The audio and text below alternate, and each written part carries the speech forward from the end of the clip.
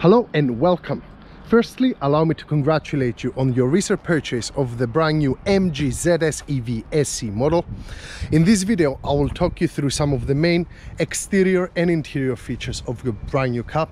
Hopefully trying to address some questions you may have, but also having this video to refer in the future if you have any questions or forget how to use some of the features of the car. Starting from the front, we can see the stunning LED headlamps, which give the car quite an aggressive, modern look. It has a very nice stance on the road. You will not miss the front grille because there's none, being an electric vehicle. And you will see here we have the front mounted camera, because this car comes with both 2D, 3D and 360 camera, which we'll see in just a bit how to operate. And next to the badge on the left hand side, we have our charging port. Simply press on the right hand side inwards and it opens. And then let me come closer. Here's where you're going to plug your charger at home. Simply press this button to the right hand side and it just opens. You can plug your charger, and when you're done, simply unplug it, push this inwards and this inwards, and you are done. Moving on to the side of the car, we have these lovely 17-inch alloy wheels, and also both passenger and main driver's door come with keyless entry, so you can simply press the button and the car locks or unlocks on its own without the need of a key.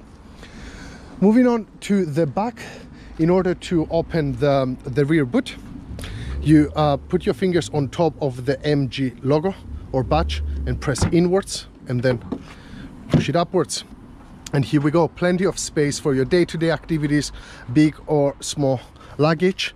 There is additional space to the right and left hand side, and if you pull this upwards, there's a bit more space, but also this is where you're going to find your charging port along with the inflation kit. You can also decline the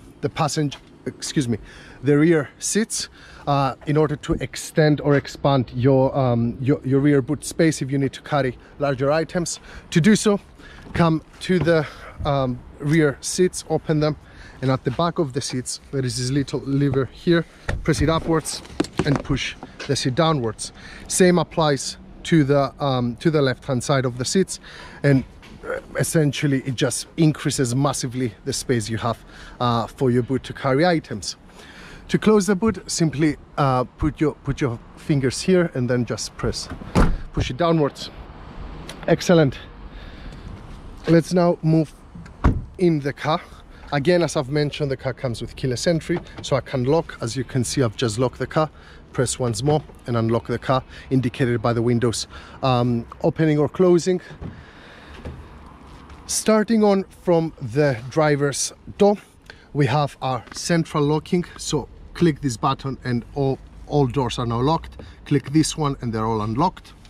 Below that, we have the front electric windows and the rear electric windows, and some space for cup holders. Moving on to your seat, in order to adjust the seat and move the whole thing upwards, press this lever upwards, and vice versa if you want it to go downwards. To move this section here, there is the lever here. Push it upwards. If you want the seat to go lower, push this upwards and use the weight of your body to push it down. Or if you want it to move forward, press it upwards and it will automatically come on its own towards you, and just use your back to find the perfect driving position for you. Now, if you want to move the whole seat to the front or to the back, there's a lever down here. Here we go. Press this upwards and then use your body to push it towards you or away from you. Now, to open the bonnet, below the steering wheel on the right hand side, there is this lever here. Just press it towards you and the bonnet opens. Now, moving on to adjust your mirrors to the perfect position for you. Behind the steering wheel on the right hand side, we have these buttons here. You will start on 0 position.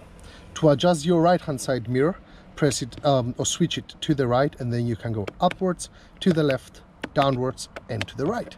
When you're done, scroll this to the left and perform the same activities, so up, left, down and right. And when you're fully done, put it back into 0.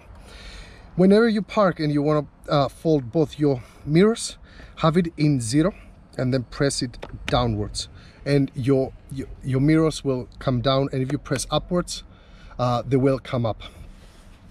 Now, moving on to the steering wheel, let me actually just show you quickly how to start the car. Simply press the brake pedal, and behind the wheel on the left hand side we have our start engine. Just press that and the car comes to life, as you can see. Now on the steering wheel we have the main functionalities on the right hand side. Here you can use all of these buttons to navigate through your main screen. We have our voice commands and our asterisks. The car allows you to apply any function that you find helpful on that asterisk, and as soon as you press that, it does exactly the function you want it to do. On the left hand side we have our radio button, so you can increase or decrease the volume, skip to the next track or go to the previous one, mute everything. You can answer calls with this little button here, which has the phone logo, and then SRC allows you to toggle between DAB radio, FM and AM. Now, to adjust the overall steering wheel position, if you move to the back behind the steering wheel at the bottom, you'll find this lever here.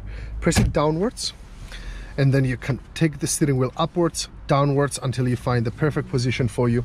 And to secure it, just get the lever and push it upwards, and it's now secured. On our screen here you can see the power you're using and also the miles per hour you're actually driving at this point in time.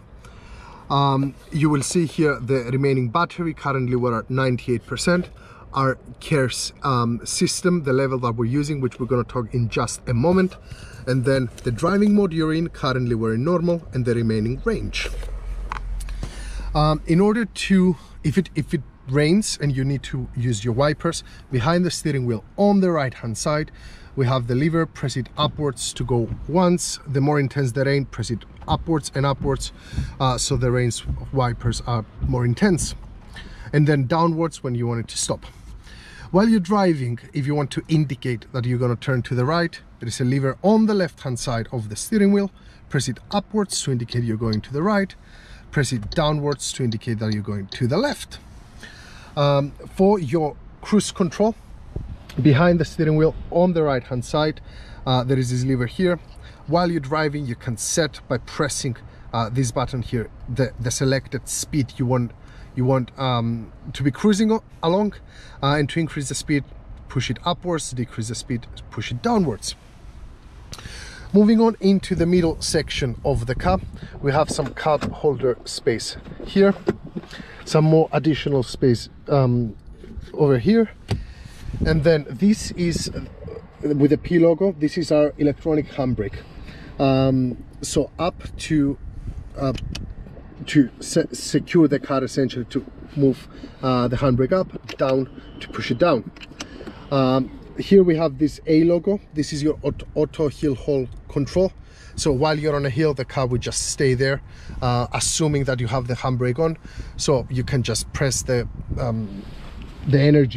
gas pedal and it will go straight on.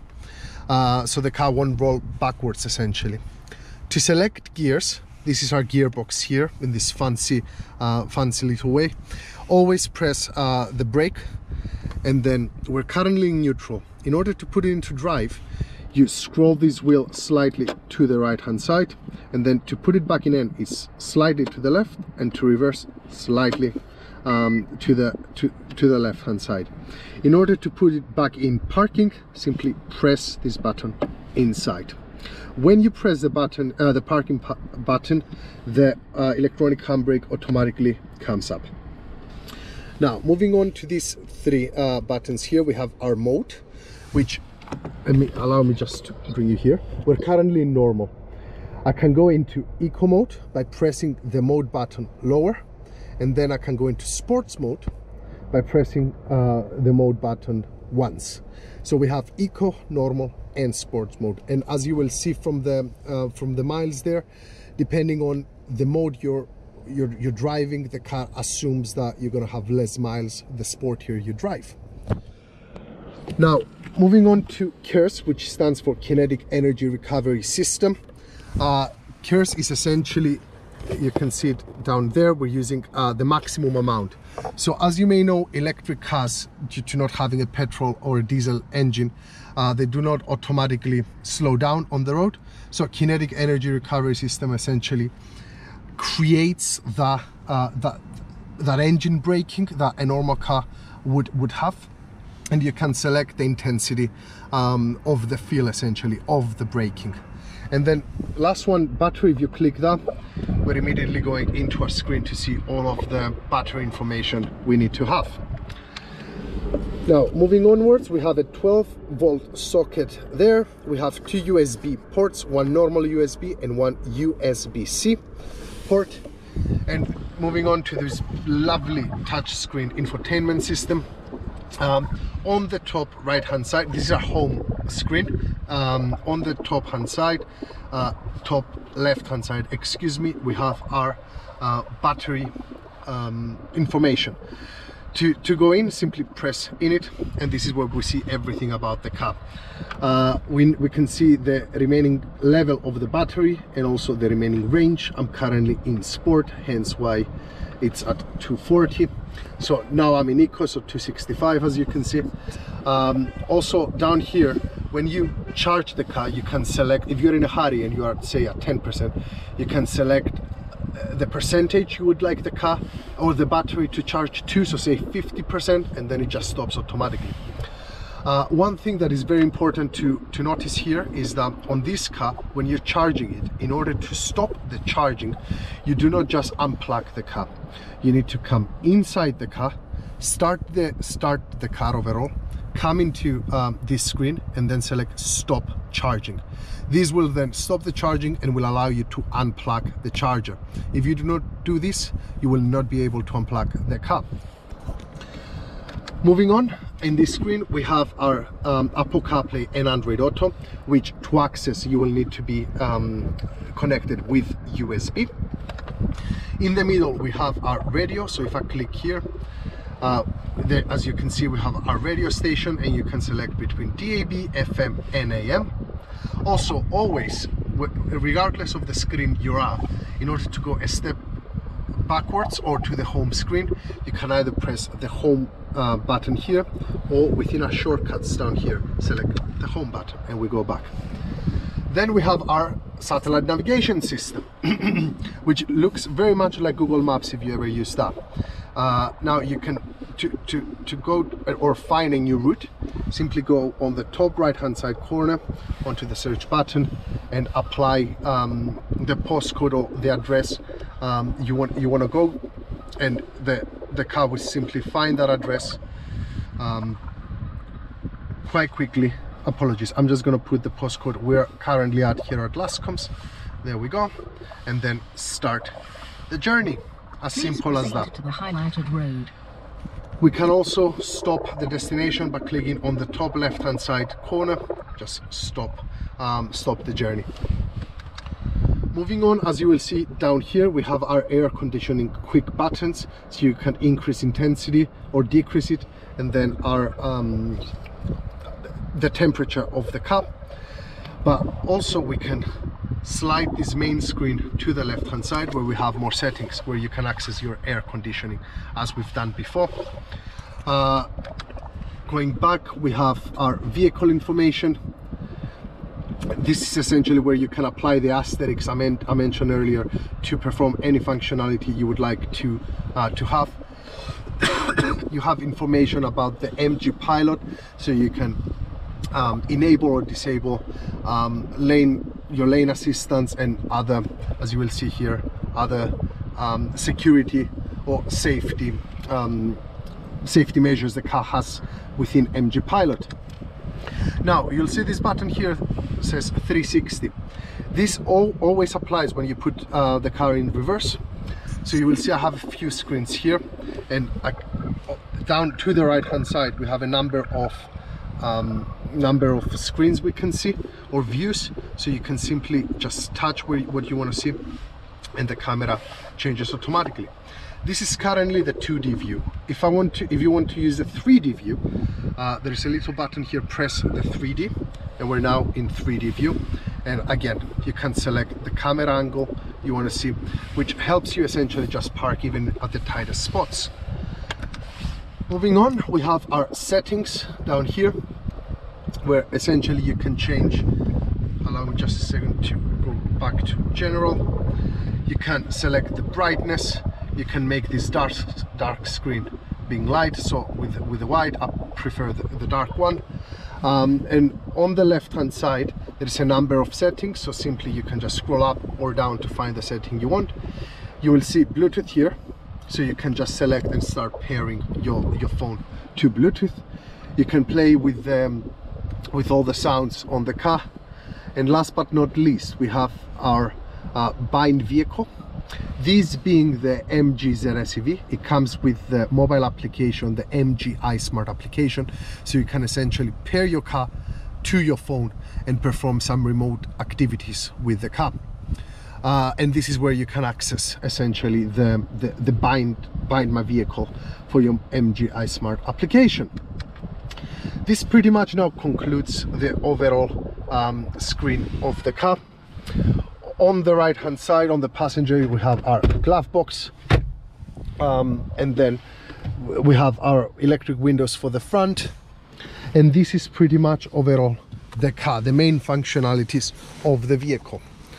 I hope you have found this video useful and informative. If you did, please let us know, and if you have any questions, do not hesitate to give us a call here at Lascoms, as we're always happy to help and address any issues you may have with the car. Thank you ever so much.